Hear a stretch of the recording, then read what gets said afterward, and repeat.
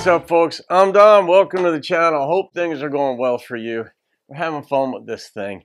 I don't know this group, and it's the Cotton Picking Kids. I don't think I know them, but let's see. Who requested what here?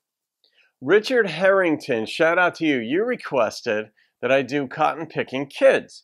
It was, oh, I'm sure it had to do with the Petersons, because I've reacted to, I don't know, maybe 4 or 5 of the Peterson songs, and you were like, Don, if you want to hear other bluegrass groups, there are bunches of them out there. Why don't you try the Cotton Picking Kids? I'm like, why don't I try the Cotton Picking Kids? So that's what I'm doing. And I went to their channel, and I'll put the Cotton Picking Kids link in the description box below, right at the top there, so that you could just go over and check out all their stuff. And Richard, you said you're a bluegrass player yourself, so I'm guessing these folks are really good, because you wouldn't recommend a group that wasn't good. So let's see what the Cotton Picking Kids have. Here we go. Sweet Home Alabama.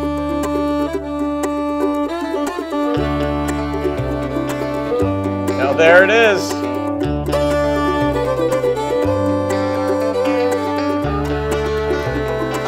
She's playing the lead. I like it. Big wheels keep on turning. All right. Carry me home, see my kin. Singing songs about the Southland. I miss Alabama once again, and I think it's a sin.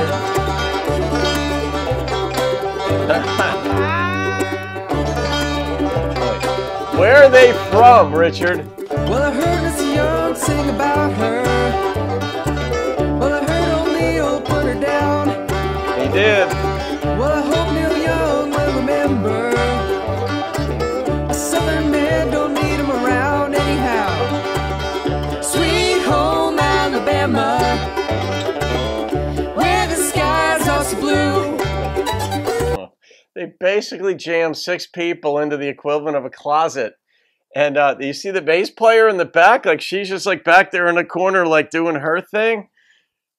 All right, here we go. They got boys on one side, girls on one side. Every party I've ever been to, that's almost exactly how it goes in someone's house. Men go over there, women go over there. It just happens. Sweet home Alabama, Lord, I'm coming home to you.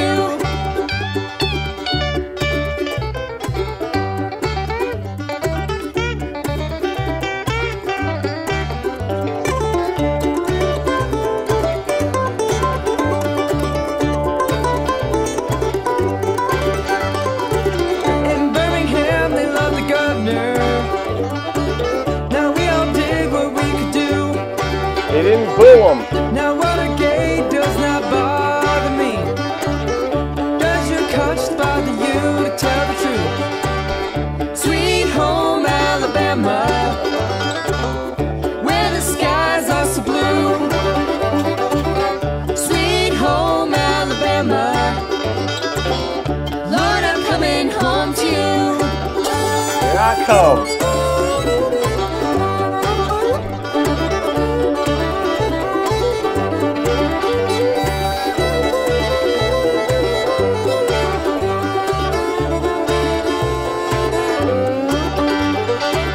Now Muscle Shoals has got the Swampers, and they've been known to pick a song or two.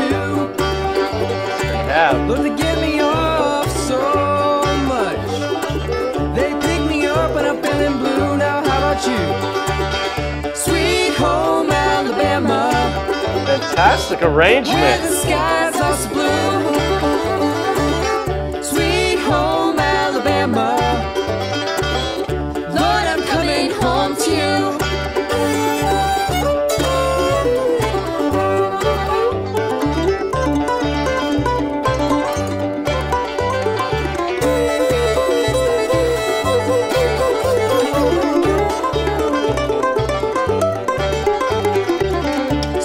Not a good time to stop a song like this ever, but I'm got to do it once in a while to make a comment. But I'm wondering if we're going to get a solo out of the banjo player or out of the dobro guy in the back. But I had my eye on the bass player too, because she's just keeping time back there, just sort of quietly, just keeping the rhythm of the song going. Sweet home Alabama, where the skies are so blue. Sweet home Alabama, I think she's wearing Lord, braces. I'm coming home to you.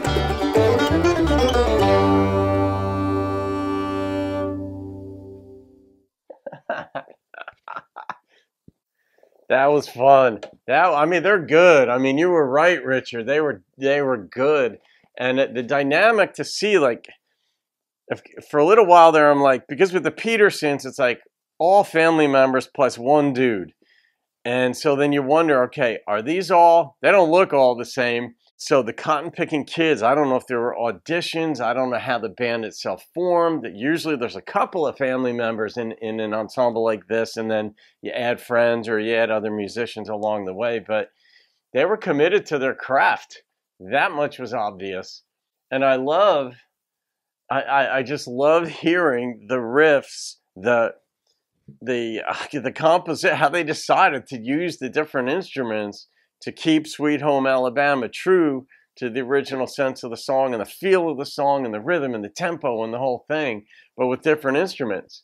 I don't think did they use 3 guitars in the original Sweet Home Alabama?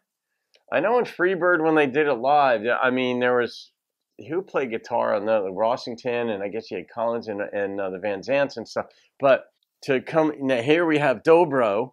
I don't know if Skynyrd had a dobro, but and this bass here was serious business back there. I think her name was Rosalinda. Did I see that on the thing?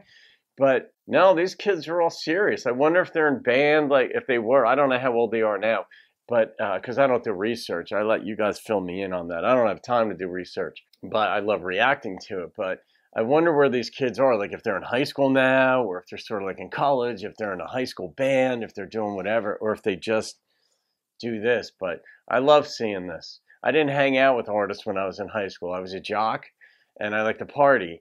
And so like theater people went one direction, musicians went another, and then jocks went one direction usually. And I love seeing these folks because it's just what talent they have. So I'm not going to rate that. I'm just going to leave that one be. I got the link to their channel down below so you can go over and check out more of their stuff. But I may be doing reactions to more of their stuff down the line too, Richard. So I know you have a lot of thoughts on this composition as well as their music because you're a bluegrass player yourself. So I know you could chime in on whatever you want to chime in on and educate many of the rest of us who don't understand bluegrass the way you do. So there you go, folks. I'm going to leave it at that. Have a great day. I'll see you on another video. Keep rocking the country and bluegrass just like the Cotton Picking Kids. Have a great day.